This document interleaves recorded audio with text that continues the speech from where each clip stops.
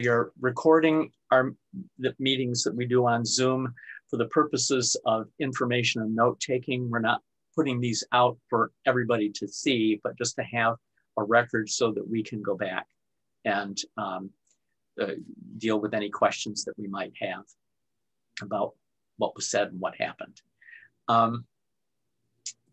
So welcome everybody. Our program today is going to be about communities of opportunity, and with Alison DeCourcey of United Community, Yolonda Thompson of United Community also, and Pallas, Washington, Fairfax County Department of Neighborhood and Community Services. And before we do that, we usually start with the blessing. And it turns out the person that I had asked to do the blessing today told me at the last minute he's unable to be here. If you will permit me, I don't normally like to do this when I'm the chair. If you will permit me, I'm just going to jump in with a blessing from the Baha'i tradition. And I want to share a little bit about what it is. There's a particular short prayer. It's called the Remover of Difficulties, which I think we and our country and our world need at the moment. It's a short prayer, which I will recite first in Arabic and then I will say in English, and then another short passage from the Baha'i prayers as well. Let us pray. هل من مفرج غير الله قل سبحان الله هو الله كل عباد له وكل بأمره قائمون. Is there any remover of difficulties save God? Say, praised be God. He is God. All are his servants, and all abide by his bidding. Make us ready, O Lord, in all circumstances, to serve thee and to set ourselves towards the adored sanctuary of thy revelation and of thy beauty. If it be thy pleasure, make us to grow as tender herbs in the meadows of thy grace, that the gentle winds of thy will may stir us up and bend us into conformity with thy pleasure, in such wise that our movement and our stillness may be wholly directed by thee.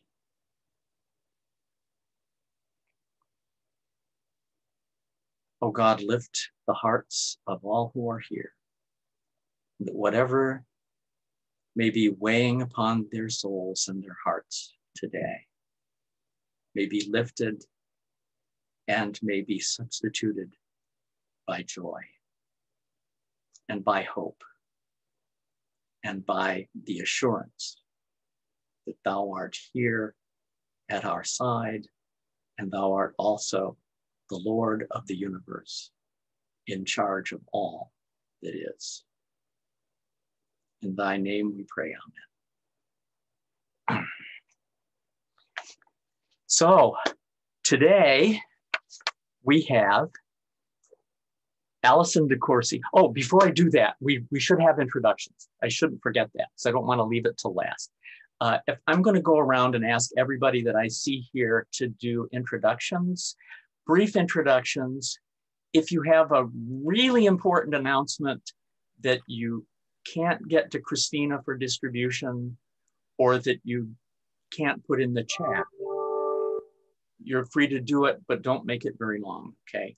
Preference is, let's send to Christina, let her send it out, or put something in the chat, because we'll save the chat and we'll make sure that everybody gets any announcement that's in. So can we start with, well, Pallas, you're at the top of, and so I'm going to ask you to introduce yourself real quick. Sure. Pallas, Washington, Fairfax County Department of Neighborhood and Community Services. And I function as a regional manager for the agency, supporting Mount Vernon and Lee District in the coordination of Health and Human Services, our community development, as well as our center operations for all the teen, senior, and community centers in the region. Thank you. And I'll just introduce myself. Bill Collins, I'm with the Baha'i community in Mount Vernon and also co-facilitator of Ventures in Community. Karen Latta. I am Karen Latta. I'm a member at Aldersgate United Methodist Church, and I am the VIC treasurer. Christina. Tina Schoendorf with United Community and VIC correspondence. Keith. Keith Davey, the Church of Jesus Christ of Latter-day Saints, as well as on the steering committee for VIC. Thanks. Alison, just quick.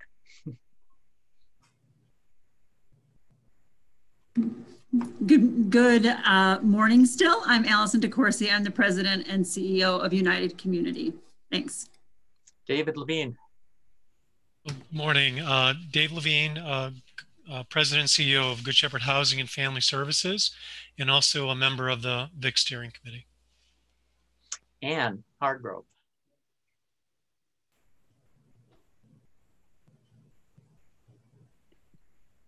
You should go. Hi, I'm Ann Hargrove. I'm with St. Luke's Episcopal Church, and I'm a member of the VIC Steering Committee. Ron Fitzsimmons. Oh, unmute yourself.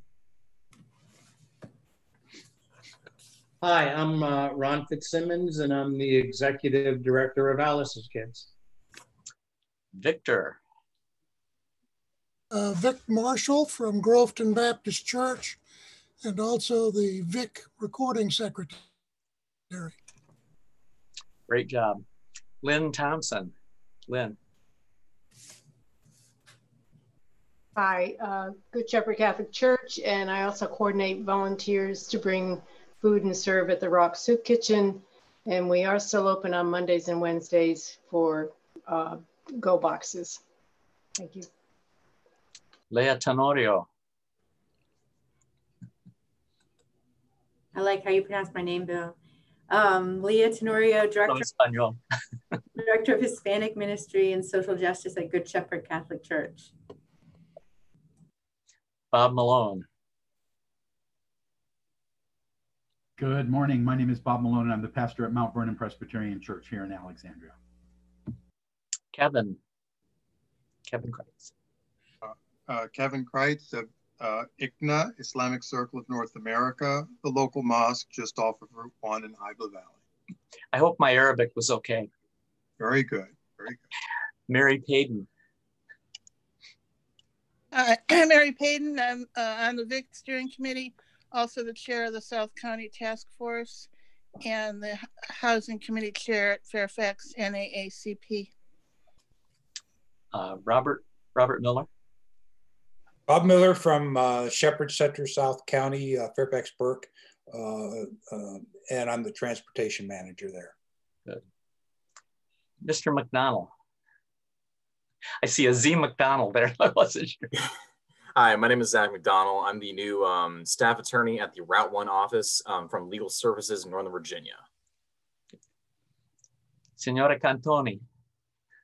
Good morning, everyone. My name is Maria Jose Cantoni. I am the director of the Financial Empowerment Center at South County Government Center.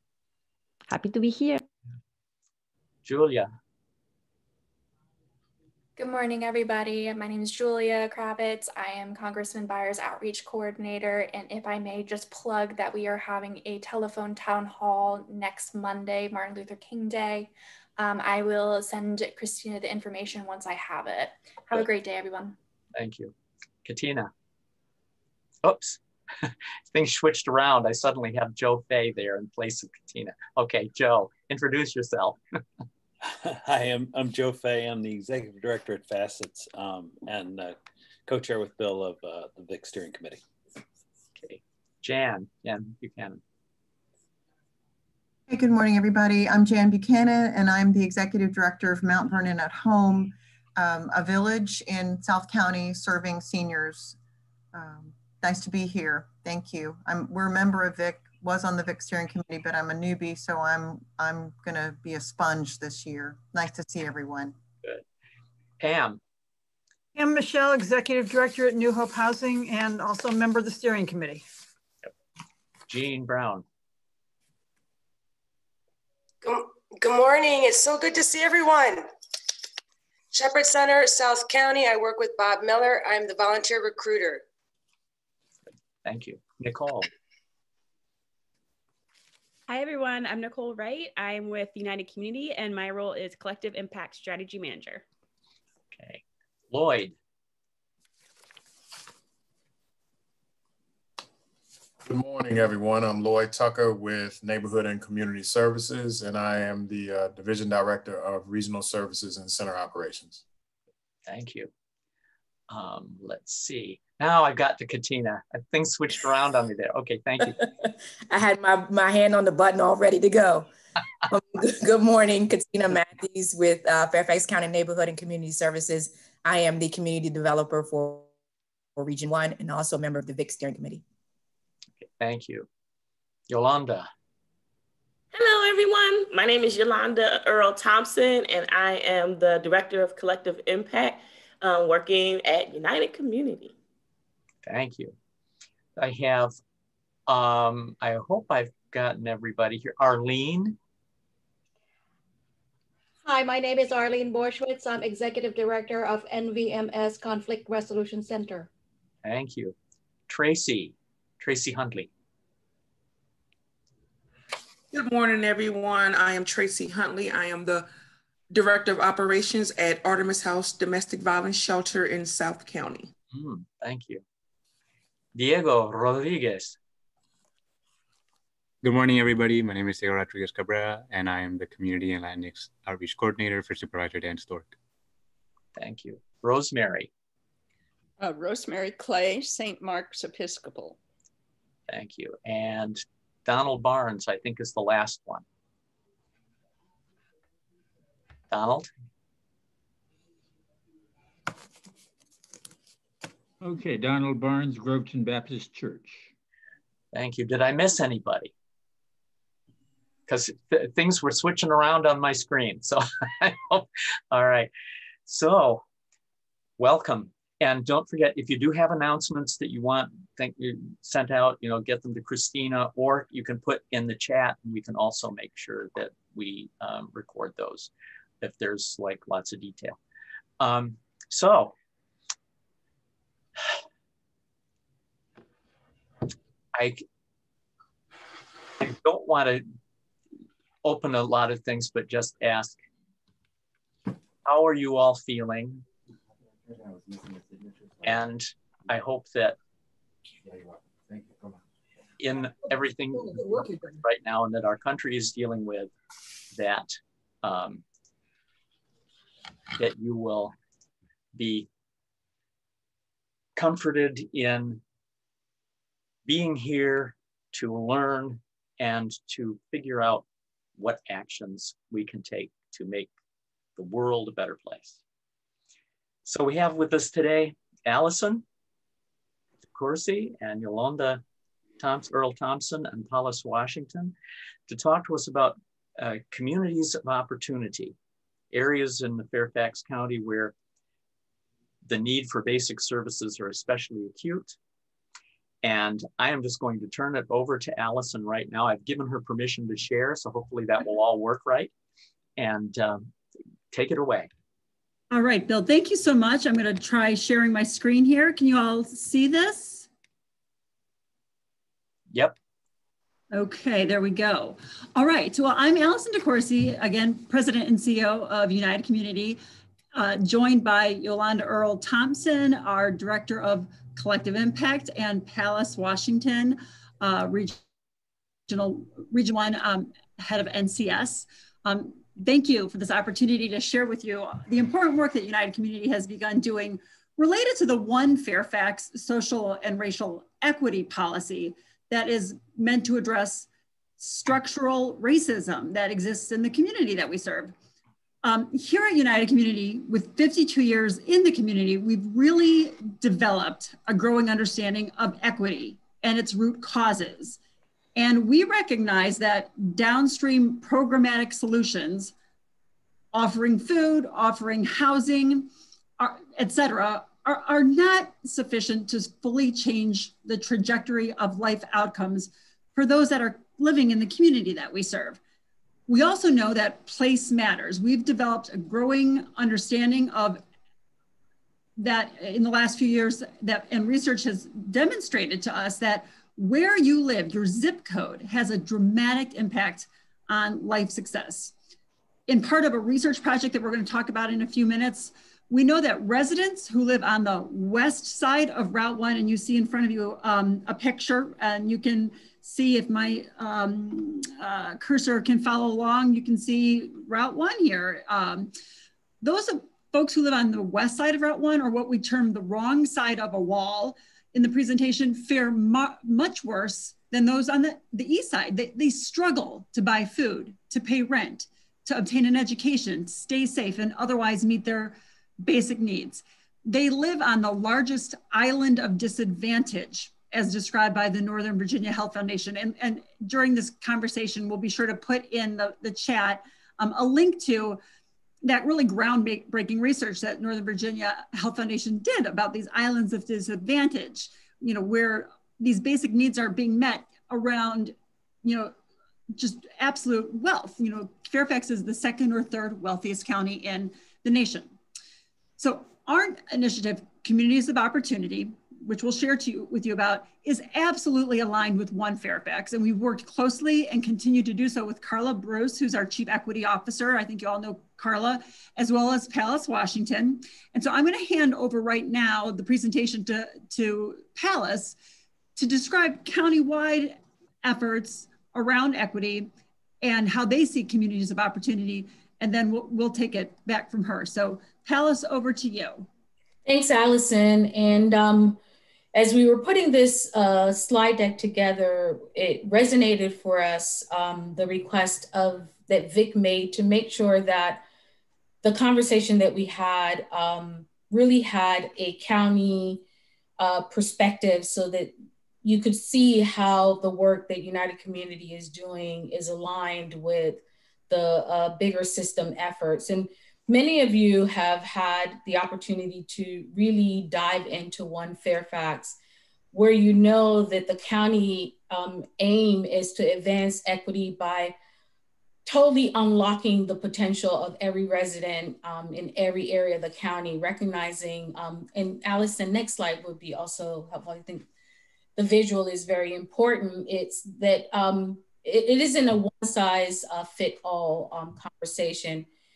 The county's commitment is to intentionally integrate equity policies, planning, practices into the 5 major strategic buckets of work, which are cradle to career success, community health and well-being, community safety and justice, and inclusive prosperity.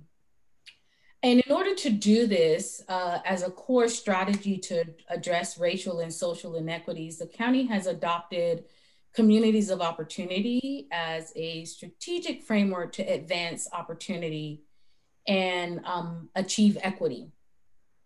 Communities of opportunity is a systems-focused, place and population-based approach. And you're gonna hear a little bit from United Community about their place-based, population-based approach to this.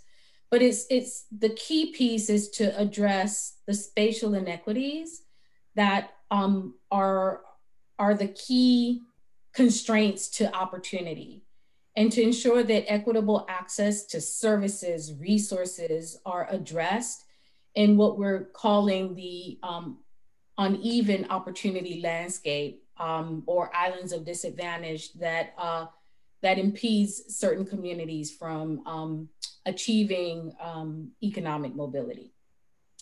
So in the next slide, you'll see that there are 4 key priority principles or elements of communities of opportunity that, when thinking about this strategic framework, are important in the conversation to transform islands of disadvantage into areas where residents who are facing economic, education, health, housing, or other challenges have an opportunity for them to experience opportunity or better landscape. So one of the main elements is understanding vulnerability and opportunity, and that's really about ensuring that there are tools to better understand what are the dynamics of opportunity and vulnerability in the county. Targeted interventions to build opportunity is just facilitating the development of targeted strategic interventions in low opportunity areas to truly cultivate opportunity structures, whether it is the alignment or collective impact or the leveraging of resources. Is truly building that opportunity setting. The other element is target interventions to connect to opportunity. It is important to connect low-income communities or otherwise marginalized individuals and families to existing opportunities. So we definitely have to make sure that we're thinking about what are the networks that can to ensure that occurs, and that those connections are intentional as we're providing services and support to vulnerable families. And then the last principle is just the idea that we need to encourage the development of an inclusive economy. It is critical in order for us to sustain our strong economy. We need to expand opportunities and the advancement of shared prosperity for all residents in the county. So closing the loop of traditional workforce development by linking to trainings and actual livable wage paying employment opportunities is like one example of what that will look like. So all four of these principles are working together, interconnected, and each one plays a critical role in building that communities of opportunity framework that supports the ultimate economic mobility and creating a different landscape for families in Fairfax County. In the next slide, you'll be able to see that there are key elements of communities of opportunity. When you think of any of these elements, whether it's education, employment, food, recreation, it is important that our policies or structures or system, including those in government, have sustained an even contribution to the inequities present in our community. So we recognize that as government entities, we also play a role in how these inequities present in our community.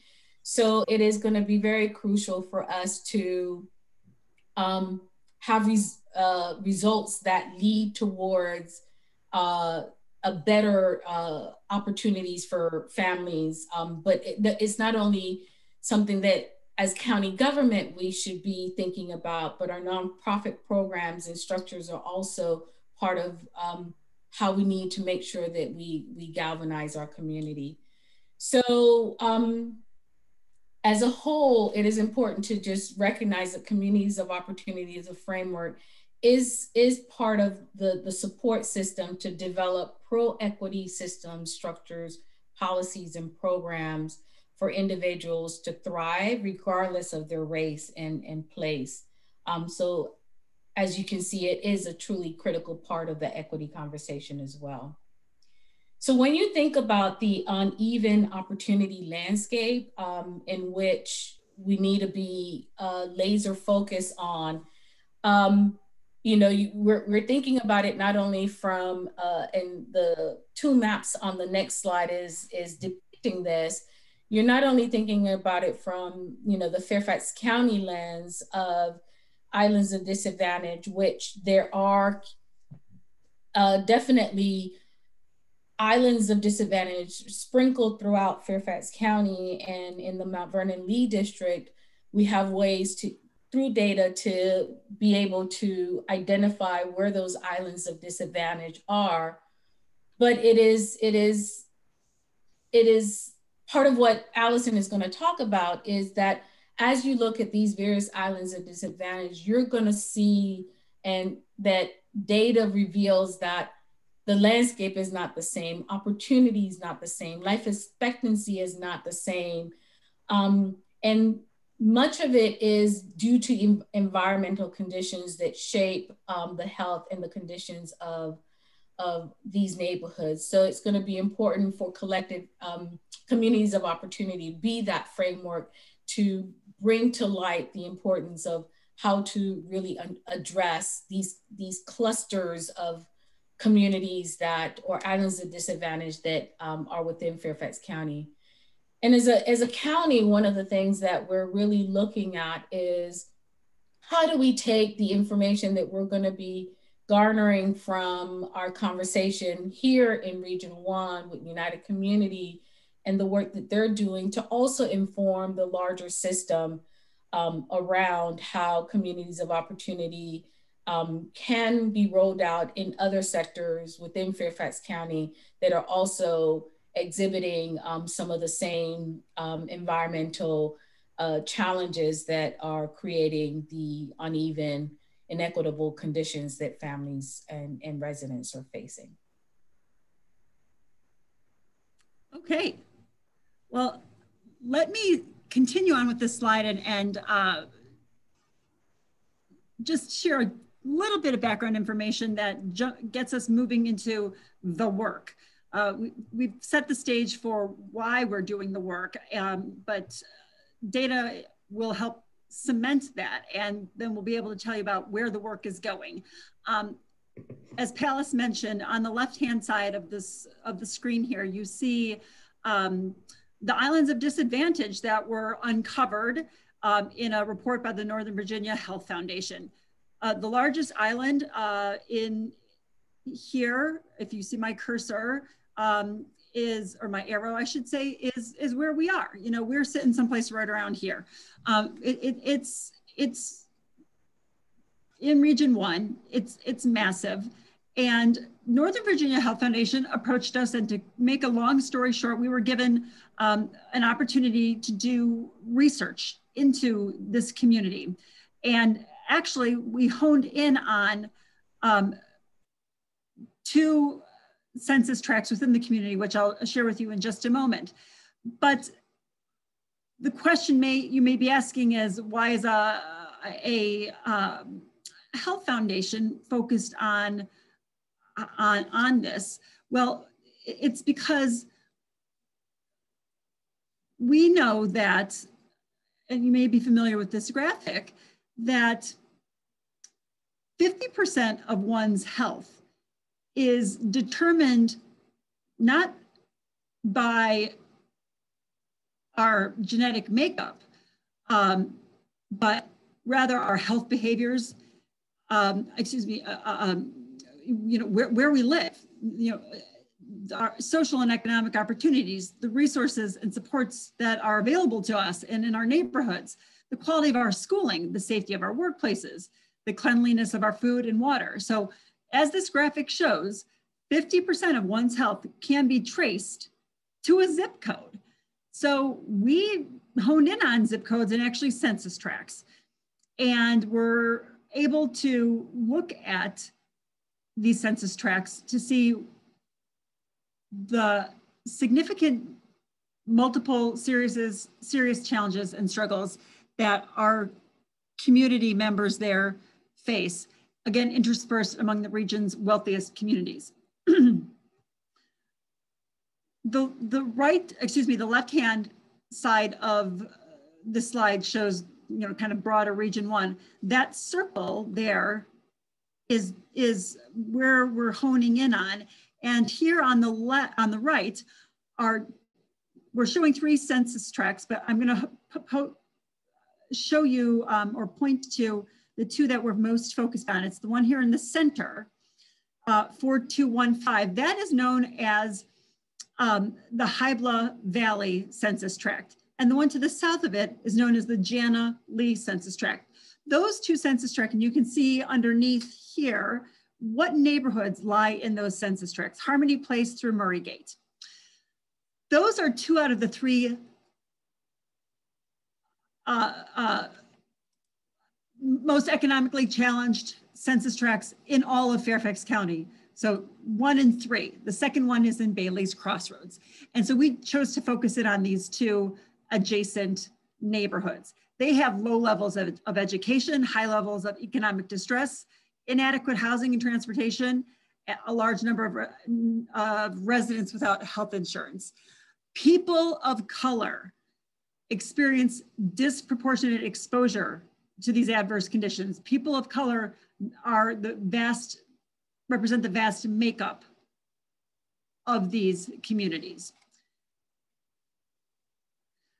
I want to just give you a comparison, really, of two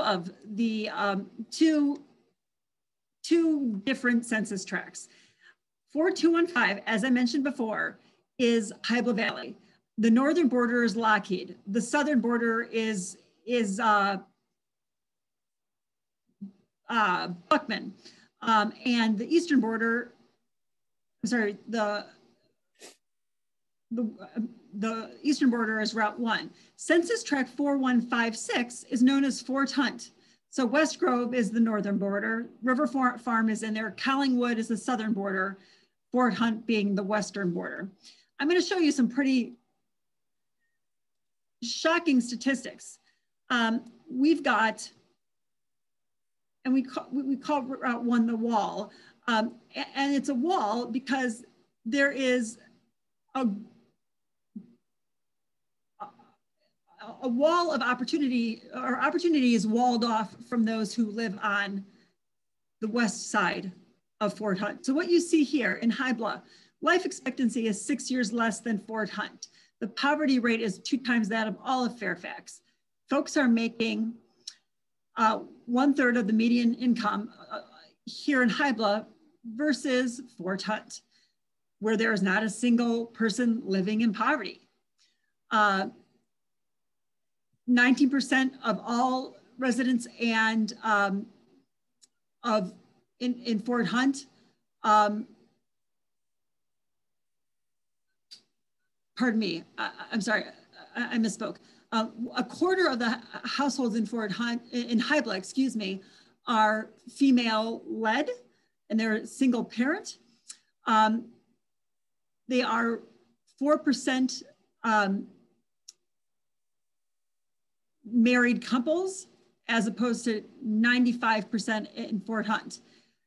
Conversely, and I'm just pulling out some of the data, and I'm happy to share this deck with you. And this is, dated from, this is not absolutely recent data, but at the time there were no Blacks and 1% Hispanics. There was tremendous educational attainment compared to Hybla, and very little crime. There was 1 arrest of a resident versus 15 in Hybla. Robbery, burglary, larceny, it's a fraction of that in Fort Hunt compared to Hybla. So those are some of the statistics, and I'm going to continue on for a second here with when we did our own research working with an external social sciences policy institute. We learned that only 17% of 3-year-olds in Hybla were enrolled in an accredited preschool. In Jana Lee, that number is about 5%. These folks are living in a food swamp. It's an area where there's abundance of fast food, junk food outlets, convenience stores, liquor stores. They outnumber the healthy food options. There is massive issues with housing. Eviction rates here, as you can see, are 2 to 3 times that of the county average. We know, I think most of us here on the call know, that wealth building begins with home ownership. And so wealth building is not happening in these census tracts. And probably the most shocking statistic that usually grabs people's attention is the lifespan in Jana-Lee is 11 years less than the most well-to-do census tracts in Fairfax, those being McLean and Reston. So if you're a baby born today, your life is expected to be 11 years shorter than a baby born in McLean or Reston. Pretty shocking. I am not looking at the chat because I'm presenting and I didn't want to have that busyness. So if anybody wants to speak up, please do. Moving on, we talked to residents a lot during this phase 1 research. And there were 5 categories of concern that they raised. They're concerned about the well-being of their kids. They feel unsafe and under threat for various reasons that include gang recruitment, theft, drug use, and distribution of drugs. There's lack of health, safety, and social supports. There is a dearth of decent jobs, livable wages, and transportation makes it really tough to get to and from work. And there's a lack of access to information about county resources, nonprofit provider resources, and other resources. I think all of us know that us county agencies, faith organizations, nonprofits, schools, we work tirelessly in Fairfax to make safety, learning, earning, dignity possible for residents. And yet with all of this investment, we have these families living in these neighborhoods and they feel unsafe and experience persistent inequity and multi-generational poverty. And so we're asking the questions, why? Well, we know it's in these neighborhoods, historic and pervasive racism have really been built into the structures. There's practices and policies and even laws that disadvantage residents of color and low-income people. So inequity is built into the system, and until system change happens, inequities will persist. And so that's what Communities of Opportunity is really about. It's looking at the root causes of inequity and tackling those root causes and doing so in a way that involves the community and all sectors of the economy, if you will, in our community, so that we can look at those inequities, take them on, and work towards ending multi-generational poverty through structural change. Moving forward here, so how are we going to do that? It sounds very ambitious, and boy, is it. In this work that we did with the county, and folks that are here, I saw at the top of when we all saw each other's faces, facets, neighborhood health, certainly county folks, and others. We learned that a structured collaborative approach with stakeholders that puts the community at the center is critical to address these systemic and structural issues that are at play. Community at the center is key, and it's been the missing ingredient. And for too long, we know that initiatives to address community have been driven from top down without asking the neighborhood for their input. And so a new kind of approach for creating systemic change has been on the rise, and it's called collective impact. And this framework, which you see before you, and I'm going to talk you through it, calls upon different actors or different members of the ecosystem. I just said the economy a minute ago. So government, businesses, nonprofits, philanthropy, higher ed, education in general, to collaborate in structured ways towards shared goals and shared desired outcomes. So our Communities of Opportunity initiative is going to bring to the table and elevate the voice of the community, and many of them are clients and members of the community. We also are going to bring to the table those who are empowered to make decisions, be they the government leaders, school leaders, faith community, all those folks in the ecosystem. And we're going to work to identify the needs with the community and not for the community. And so now let me take you through this model. Collective impact is used for large-scale community-wide change. where racial and social equity is typically at the core. And I'm going to start with number one, common agenda. A common agenda is really what I call the North Star across all stakeholders.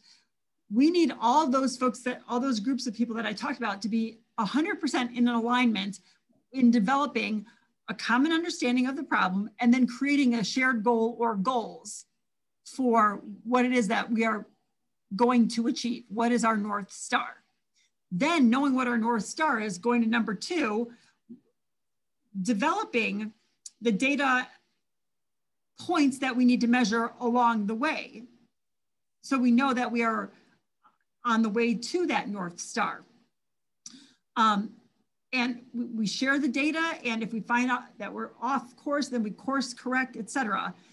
But this is shared measurements. We all have different ways of collecting data, and there's going to be a way to share data through this collective that is different than how we currently work, with all of us having our own data systems and all being kind of working in silos. We know the siloed approach doesn't work. Number three, mutually reinforced activities. This kind of speaks to that we all come to the table with different expertise, experiences, things that we do, things that we specialize in. So we're going to come to the table with that and coordinate who does what based on who's best at what. Number four, critically, a consistent and open communications that is focused on trust, that maintaining that trust. If we don't have communications that are constant, we're not going to be able to trust the process. And number five is very important, because this collective impact communities of opportunity initiative, believe it or not, is not going to be inside United Community. United Community is setting itself up to be the backbone support with dedicated staff, and you're going to meet Yolonda, Earl, Thompson here in a minute. We're the convener that coordinates those participants and organizations in the ecosystem. So it's kind of herding the cats, if you will, but making sure that all of these things are done. Right now we're calling it as a placeholder community of opportunity. That's the name, but we expect there's going to be some dynamic name to this. There are collective impact efforts going on around the nation, regionally, that are massively successful. We don't have time to go into those today, but they embrace this model. This model works when it's implemented. Gonna keep going here. Sorry, I didn't realize this slide built. Okay, so community engagement is, as I said, very much the driver of why this is different. And I actually spelled engagement wrong. I apologize for that. But we are going to first be doing quite a bit of training, getting folks comfortable with what this is. Because as I said, we're going to be doing things quite differently. So training, capacity building. Training has begun and will continue, and we're going to talk about that in a minute. Organizing, a critical component. One thing, as I mentioned, with community at the center, you heard me earlier mention the 5 areas that the community were concerned with here. In each of these big circles are those 5 areas. Then you can see that there are 2 chairs for each of these, let's call it a committee. So the health committee is going to have a chair that is of the community. The other chair has got to have some expertise in health.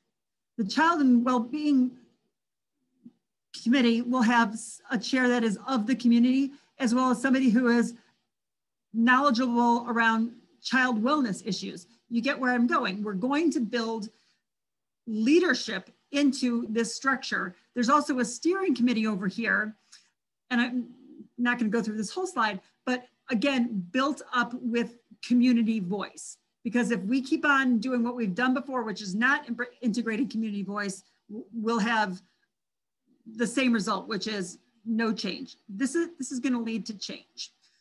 Alison, I'm doing a time check. Okay. And, so and I know we want to hear from Yolanda also. So I just. Yeah, and so thank you, Bill, but you are now introducing Yolanda for me. So I'm pleased to announce Yolanda Earl Thompson, who is going to tell you where we are in the initiative right now. Hello, so I'm going to lead with that I am a daughter of a Baptist preacher. So trust when I say that, wow, I love data and I love all that Pallas and Alison just shared. This is really about humanity and connecting to the human spirit and really saying that we've heard this data before. If we haven't heard this data before, it's not as surprising. It's surprising that it's still happening, but it's not surprising because all of us work in this space. We're all advocates. We know that something is going on and we know whatever this something is, it's so massive and intangible that we can't figure out how to get a grasp of it. And I think a lot of it is because we just haven't tapped into the one thing, and that is the human spirit. And that's what this is where we're moving. We need human beings to really feel empowered, but also to feel connected to each other in a way that says, this is it. The buck stops here. We will stop, just like the pandemic stopped us in our tracks. These inequities must stop us in our tracks and say, we have to address this now. People are dying because of our lack of ability to figure this out. So no matter what is going on, we will continue to provide basic needs. We will continue to advocate, but we also need to stop and say, no longer are we going to allow our neighbors to continue to live in poverty generations and generations. I am this community. I live in Sequoia. And so this is me. And so there's a passion that I bring, but it's also a passion that I want to infect others with and bring my neighbors with me along this journey. Next slide. So that's where this is the ecosystem we're talking about. We're going to use an executive committee that will help with the governance and the and helping hear the recommendations from the working groups. So we're doing it quite differently. No longer is there going to be like Alison said, top heavy, big brains coming together. No, we're going to hear from residents and advocates like you and others that are in this space and working together. And it's going to be a little uncomfortable. We're going to be in spaces where you're going to have the non-professional Yolandas of when I was just a resident that's going to say, no, this is some BS. And we're going to have to be comfortable in these spaces because that's what we haven't done in order to get to the change that this community deserves, not only needs, but deserves. And so we'll have some lead partners and some will be internal, some may be external, and because we can't do this. We have a guru in the collective impact world that is consulting with us named Junius Williams.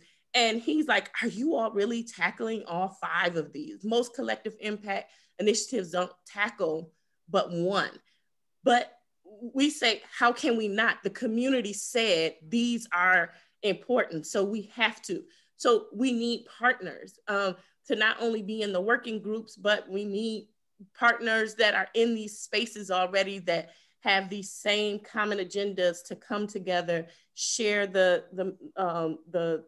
information, but also help in guiding the solution. My dad raised me, you don't bring the problem and don't bring the solution. Well, we brought the problem. So we got to be a part of the solution. And we need others to help us in that. So next slide. We are currently in our phase 3 of this. So we've gone through what Alison shared was phase 1 and 2. So we know what we did the research, we engaged the community, we prioritized, We focused on a couple of quick wins, which we'll share a little later. What one of those quick wins, we're still moving in a wonderful direction. And we're formulating some of the foundational components of this ecosystem, and hiring consultants on myself as the Director of Collective Impact and helping build the momentum of the day-to-day operations. But now it's time to work. Now it's time to strengthen this initiative by having residential voices. And we're working with our internal opportunity neighborhood to get neighborhood ambassadors participating right now. We have mobile distributions in which we're engaging the community, because what we found is the trust in this community is broken.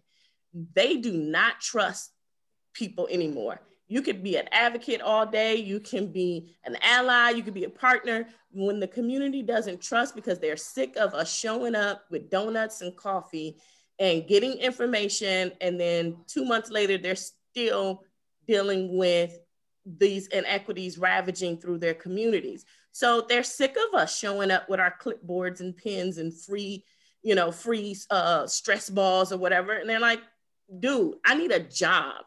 I need better transportation to get to jobs. I need open space for my kids to play in. Stop playing with me. And that's what we're saying. Time out for the games. But what we're realizing is in order to build that trust back, we're having to take care of basic needs. People aren't talking to us now because they see us as someone who's showing up in the food lines and saying, hey, here's some food, but by the way, do you want to stop this for your future generations? Unfortunately, we can't stop it for you today, but we want to make sure the future that we stop seeing generations in the same food lines or in the same programs that we're running every day. I mean, like some of us, we personally as United Community, people are walking up saying, thank you. I remember being in this line as a child. That don't make me feel good. That doesn't make us happy. Yes, we're happy that we're providing the food line, but we're not happy that 2 generations later, you still know to come to this food line. We didn't do anything to stop that. And that's what this is. We're going to build and then sustain that change, and not just it works for a moment, but it needs to work for a lifetime. And so that's where we are.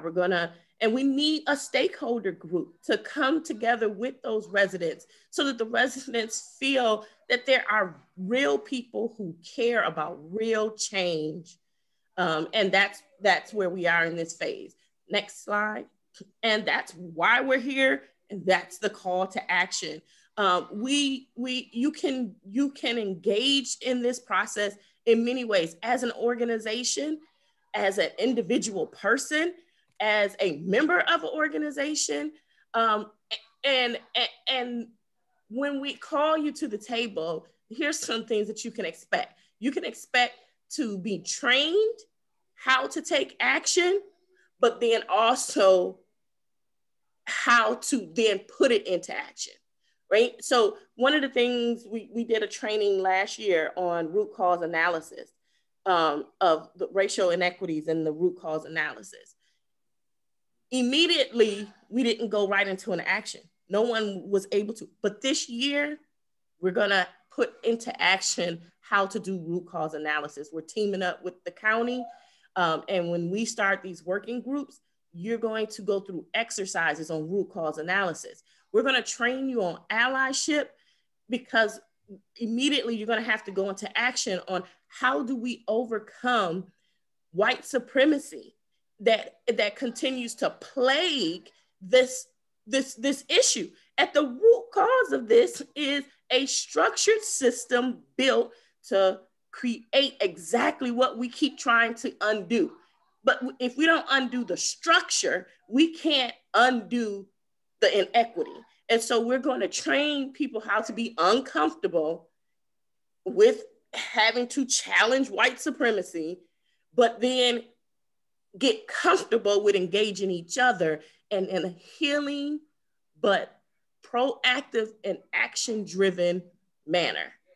So you can't do this work and not be an ally. And I'm not talking about more of a, as I continue to ravage this thought in my head, a co-conspirator ally, but not a private conspirator, but a positive, proactive, transparent, right? We got enough secret people doing stuff behind closed doors. We want to be public with this cause and call it out and say no more. And we're gonna look different. We're gonna be different. And then at the end, we're gonna do it in a collective, impactful way. And so we'll train people specifically on collective impact. So these 3 training routes will not only guide the process, but empower those that are in the process. We need residents to not come in, see white faces, and allow the white supremacy system to inform them not to talk. They need to come in and be able to be proud of who they are, empowered to say, I don't want this for my children, just like my parents didn't want it for me, and we are going to do this, but I need the privilege. We can't do it because we don't have the privilege. So we need the privilege to come together with the marginalized and create opportunities. And that's my word, and I'm sticking to it. So I'll open up the floor for questions, responses. Oh, Yolanda, that was really powerful. I actually have a first question, if I may throw it out. Anybody else who has questions, you can put them in the chat, or you can raise your hand, and hopefully Joe can follow that. Joe, help me out if you can. But go ahead, Bill, please. Oh, I'm sorry, you have more? No, that's it. That's okay. The end of the presentation. There is this call to action. So but here's my question, and it's really, I think, is partly answered by Yolanda's powerful preaching at the end. Pray it, sister. Here it is. The facts show the environmental and the spatial impact that result in lower life expectancy, food deserts, lack of health care, lack of transportation. Some elements in the community, we know which they are, and political leaders, I put leaders in quotation marks, think these facts indicate that the flaw is in those who live there. Yes. How do we change that notion? I'll give you an example. And I intervened when this was said. I heard a white woman raised in Virginia, probably in her 50s, say, you only get what you pay for. And when welfare pays women who are on public assistance to have more children, that's what you get. And I said, whoa, wait a minute here. I don't know a single person in that situation who's happy to have more children. When you have removed access to reproductive health care and made it impossible for them to get to it, and you have created a whole system in which that person is unable to have a job, can't get to where she needs to go. And besides, there ain't a lot of money being paid for every one of those children for survival. So how do you change that? Just by keep intervening? I think that is the first step. One of the first steps is to get more people to not feel comfortable watching things come across Twitter and not say anything. Yeah. And then all of a sudden we have mobs showing up because we allow people to continue to quietly say stuff, and masses then go to back rooms and say, that is one ignorant woman. No, we need masses to call stuff out immediately so that it gets uncomfortable for them. We are allowing people who know what's right to feel uncomfortable sharing that. And that is what this Communities of Opportunity hopes to do is to get more people. The more people join these working groups, the more we have people. I was talking to an African-American yesterday who was told to apply for a position that she's more than qualified for. And she said, but I didn't apply. I said, because you don't have enough allies to empower you against a system that makes you feel insignificant. You need a village of women, mainly Black women, that will come around you and say, look, I too feel every day I wake up that someone's gonna think I'm a fraud, but you need someone to answer you and say, that is the structure speaking, not your spirit. And so what we need to do is awaken the spirit within this community to say, that's the structure, it's not who you are. So that's the second step, is to not only ask people who are in the areas of privilege to step up, but those that are in the areas of marginalized to feel empowered in the same space of those that have privilege. But we need both. We need both, because when a white man tells me, I promise you, and hopefully Ron doesn't get offended, but when Ron just sent me a private chat when I got on saying, I love to see your face, that makes me feel empowered as a Black person, that a white man is excited that I am here. I am excited you're here. And the more I get that, the more passion I get, the more driven I get, and the more I will stand up to white supremacy and say, stop wreaking havoc in my community. And when I do it, then I empower my neighbor to do it, and then I empower another neighbor. And I'll tell you, I had a story to go along with yours, Bill.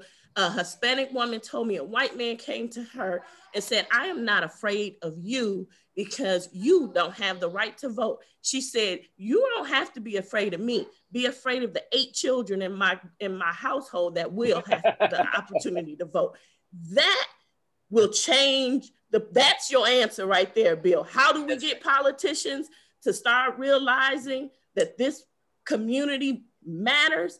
Is when you start empowering Black and Hispanic and BIPOC communities to stand up and say, don't worry about me, be worried about my community. Because I can't do it alone. But I got a band of people. You ain't closing that voting precinct in my neighborhood. I get to go here. I don't have to go 10 miles away. Yeah, Georgia found out this week. Bill, we have a comment from, go ahead. A question from Bill, from Ron Fitzsimmons. Ron, you want to go ahead? Oh, sure. I'm a former board member of the UC, it was UCM. And I just want to make an observation or two quickly. I appreciate Yolonda's passion, I always have. And I'm just kind of, and I know this is a train leaving the station, I get it. I'm just kind of curious. I mean, I think folks know I've been committed to, you know, all these causes for many years, but I always, and maybe too practical. And I'll be honest with you, I zoned out in the first few minutes, no offense, but I zoned out in the first few minutes of the presentation. I really had no idea what was going on. I mean, we all know there's a problem down here, many different problems. We all know that, this confirms it. And I guess I still have this, you know, thing in my heart for UC, and I'm wondering, I guess concerned that is UC gonna be pulled away from its basic programs, because we know people need food, they need, you know, eviction assistance, they need this and this. And I hope that's not the case.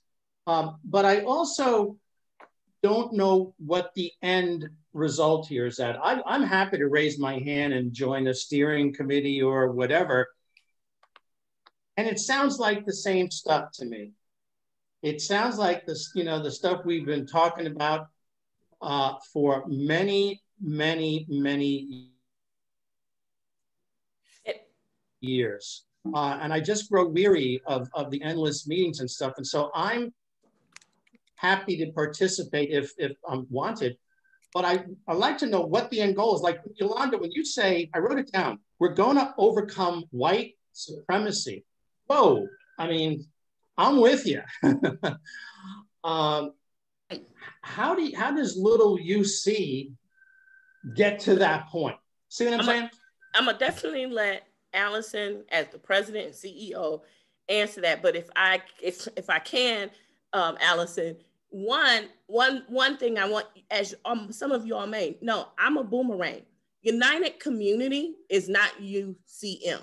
It is a different organization. And I'll say that because I left and came back and I see the change. So I can tell you, Ron, that in the past, we really didn't go to our clients and ask for their feedback. And during this pandemic, we learned that we had to. So we had to change how we function. And we allowed that change to happen because we as a organization has changed to say, we can't just do it the same way just because it's always been that way. Because meeting people in the food line, saying those things to us really hit us as human. And as United Community, we're turning into our human spirit as an organization. We're doing meditation at the beginning of our town hall meeting so that we can really connect. There's a change, Ron, that has happened at United Community. And the statement of how do we overcome white supremacy? Well, that's why on March 26th and 25th and 26th, show up for the training, because it first does start with the individual. But I need more than just me and other Black people. Marginalized people can't do it. Privileged people are the ones that have to do the work, but we help inform. And that's the difference. The difference is we're gonna use different language and we're gonna call it out. And I as a Black person leading this effort is gonna be comfortable saying, I need white privilege to work for me.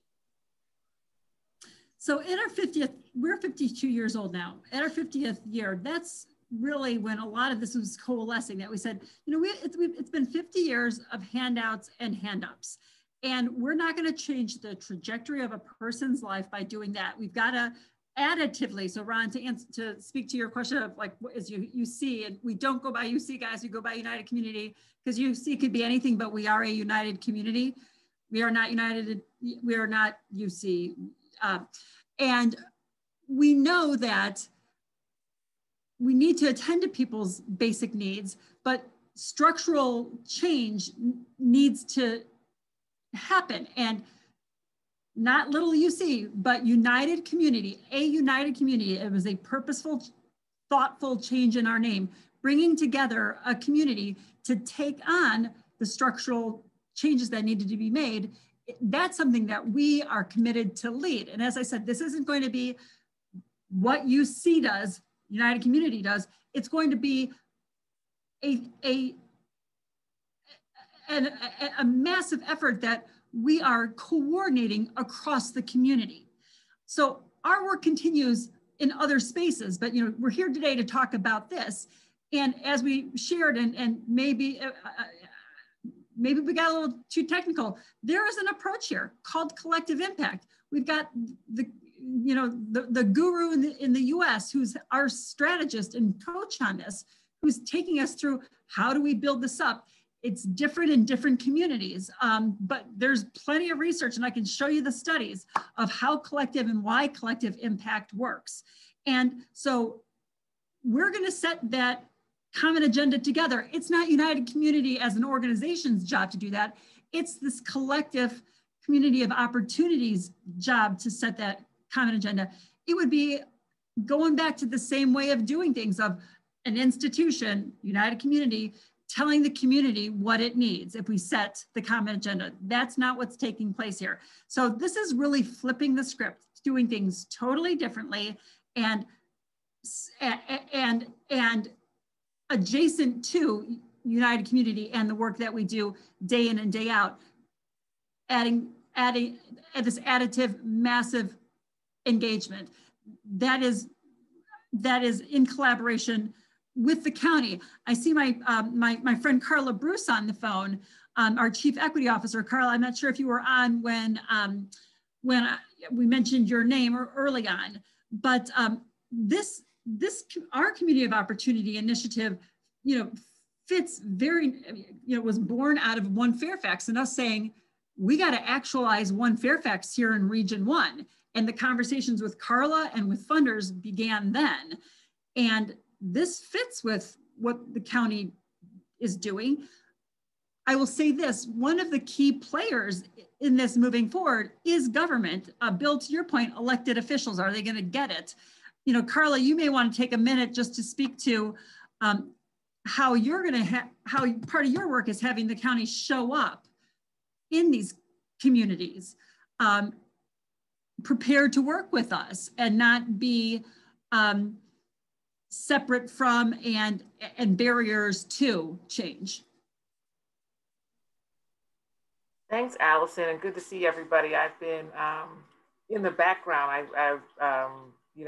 What I'm really excited about is it's not me talking about this, it's you all, because one, enough people have heard me talk about it, and I think it starts to get operationalized when it becomes integrated into organizations and it becomes focused where the need is. And I think that what I heard Pallas, Alison, and Yolanda speaking about really represents this real operationalizing of a concept that I think people really embraced conceptually, but the first thing they want to know is how do you do it? Two questions, really in response to Ron.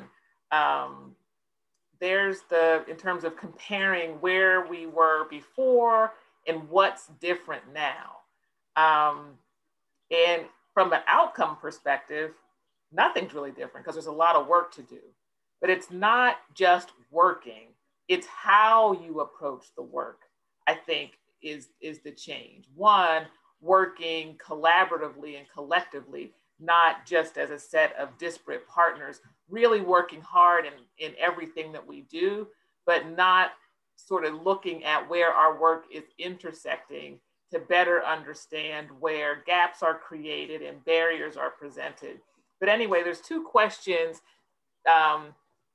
that have been posed to me by folks that I've engaged with over the years that really stick with me.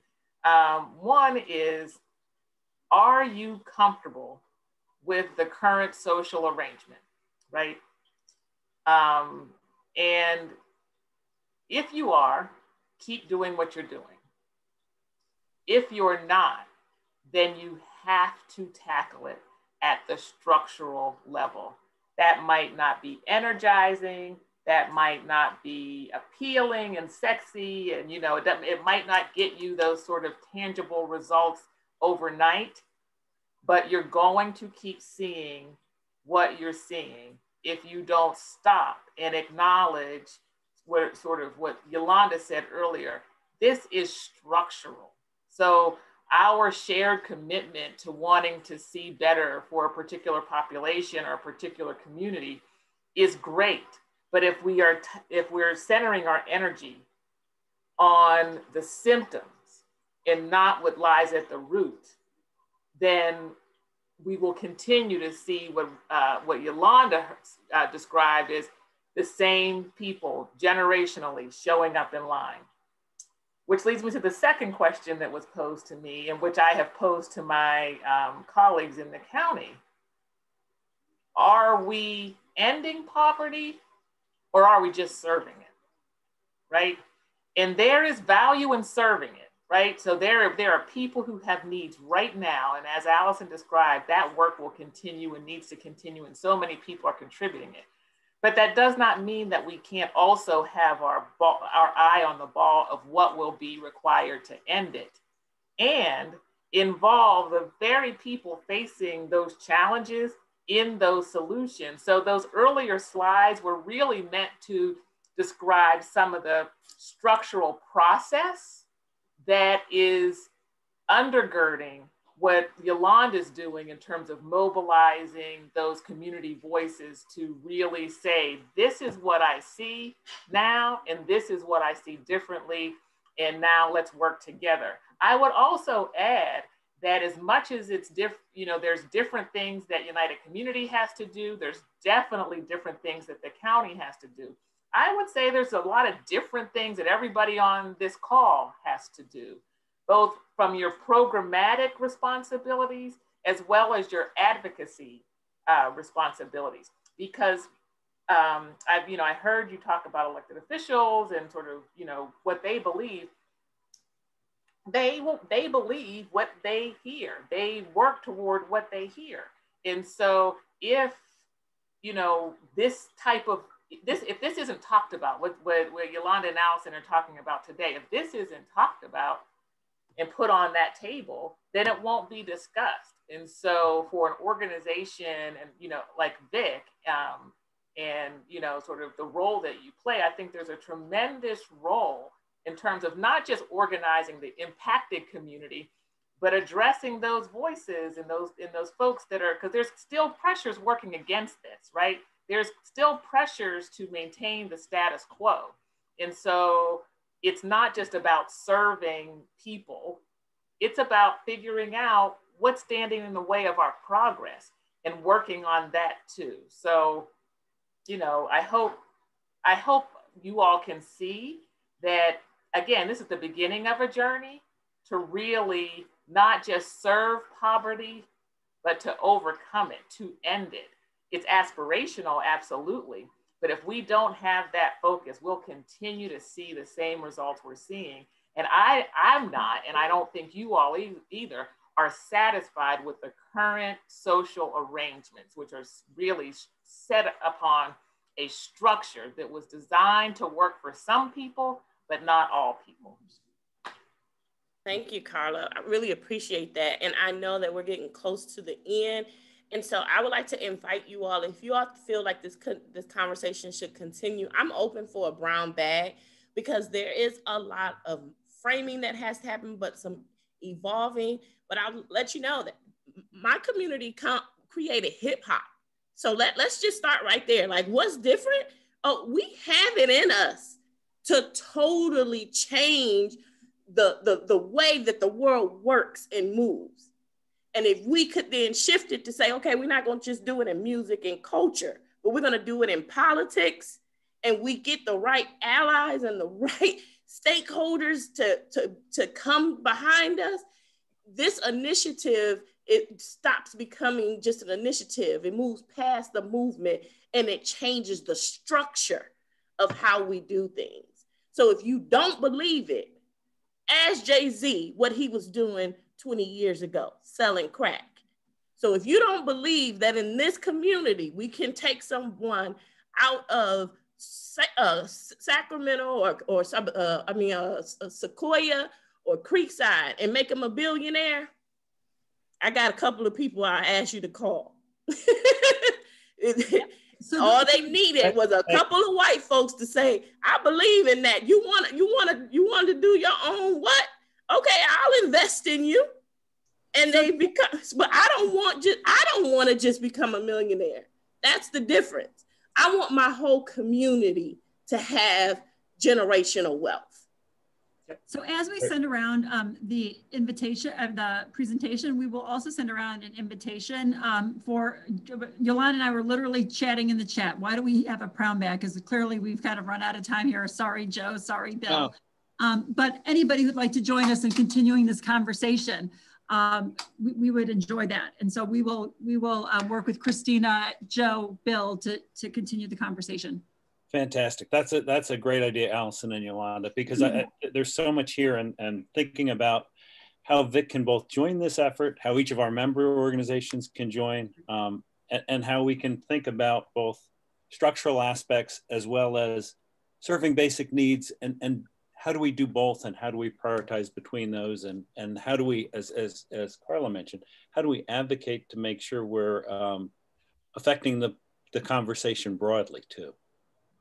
We do have a few minutes. I see Mary Payton's hand's been up for a bit. So Mary, do you have a question or comment? I do, and I just wanted to tie this a little bit to what Vic is doing next month. I'm one of the people that Yolanda mentioned that has run community meetings and used the Post-its and the chicken dinners and whatnot to get people to talk about their concerns. And one of the major concerns we heard was that people were afraid of being displaced by development of the Embark project. And I'm sure they raised that concern with you as well. That's sort of an existential concern for the community. Not only would they be poor, but they wouldn't be there at all, possibly, if there's not a replacement of the lower income housing.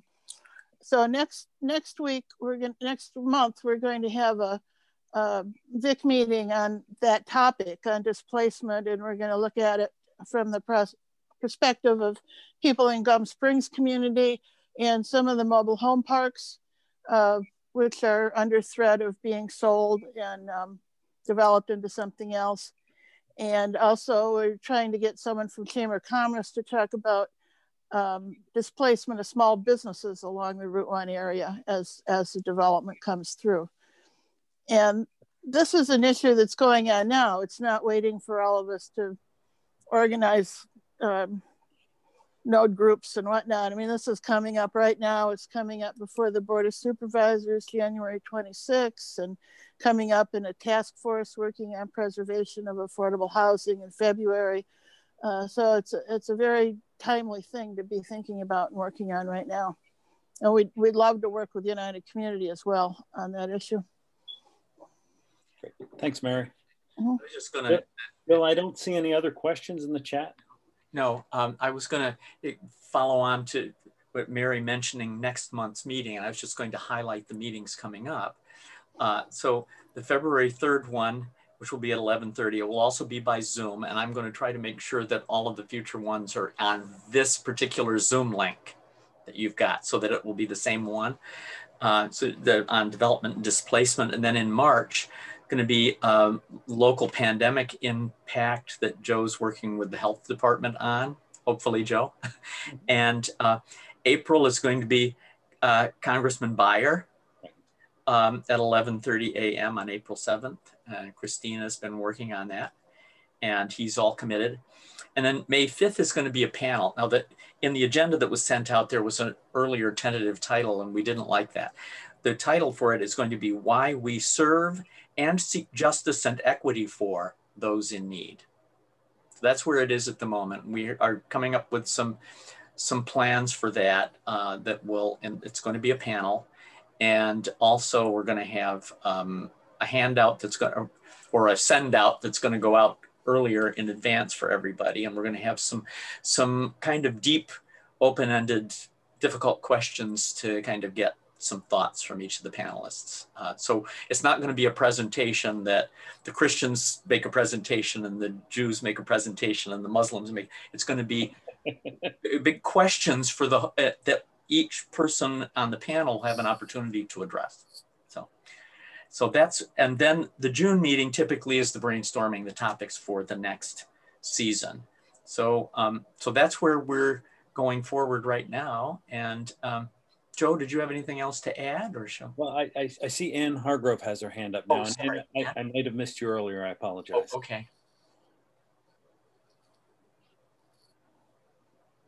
Ann, are you here? Well, I'm sorry, I put this in the chat, but I feel very strongly that, you know, there's got to be a meeting of the minds between west of Route 1 residents and east of Route 1 residents. I think many people who live east of Route 1 would be responsive to this study and this effort if they could be educated.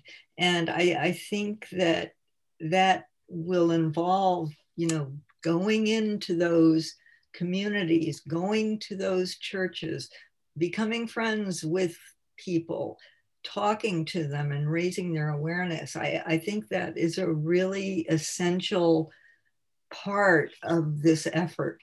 And I would definitely be willing to help this happen. Thank you. Might be a good presentation for the Mount Vernon Council of Citizens Associations too. I totally agree. During the Black Lives Matter protest this summer, I served on a couple podcasts and things like that, and a lot of white people came to me and said, "What can I do? How do I?" said, "Invite some Black folks to your porch and just hang out with them." I mean, friendship takes things so much further than me just trying to learn it through some training. It's about relationship, which is why this initiative has working groups so that people can come together and create relationships around an issue. So I'm just amen that it's about relationship. Me and Alison, that's part of the foundation of our relationship, is me one day saying, "Alison, it's about relationship. Let's get to know each other better." And here we are, Ebony and Ivory really growing personally. And then that is transforming the community because we're learning from each other. It's just, some of this stuff is just obvious, but it has to be called out to what it is in order for people to really understand how to do it. It's like Carla said, it's not anything new. It's the approach is new. How we're doing this. So if you get those that slide deck out to Christina to send, and also make sure that you highlight in the email the allyship training and when it is and how we sign up for it, so that people don't say, "Oh, this has come with an attachment, I don't have time to look." You know, make sure that yes. For now, just save the date, March 25th, 26th. It'll be from 10 to 1. It'll be a morning, 3 hours each day. So for now, it'll be a save the date, and we're working with the organization to get registration and all of that. Okay, thank you. I think we'll look for that brown bag invitation as part of that as well, right? That'll be absolutely, nice. Absolutely. Fantastic, thank you. Well, thank you, everybody. I think we've come to the end of today, and it was really, I thought it was really meaty, and there's a lot to learn from this. And I think when we have time to study the slides, you know, even more so, because I think some of us are going to come back with questions. So we'll see you all on February 3rd. And some of you in between who are on the steering committee, and the rest of you, stay strong. Remember that he is with you every day. All right, we'll see you soon. Bye. Bye, everyone. Bye. Have a blessed day.